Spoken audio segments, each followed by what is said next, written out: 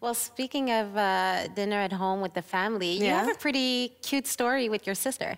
Because you were telling me your story about being a vegan. Oh. How did that come about? Yeah, about being a vegetarian, actually. A vegetarian, okay. Yeah, because I do eat dairies and stuff, so.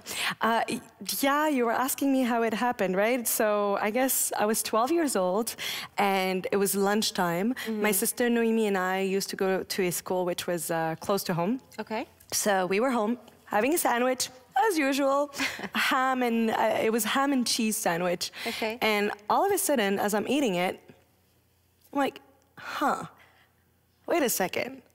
So this is a pig, right? At 12 years old. Yeah, and my sister Nimi's like, ham is pig. I'm like, this is wrong. It doesn't feel right at all. All of a sudden, I saw myself in my head like biting into a pig. A pig.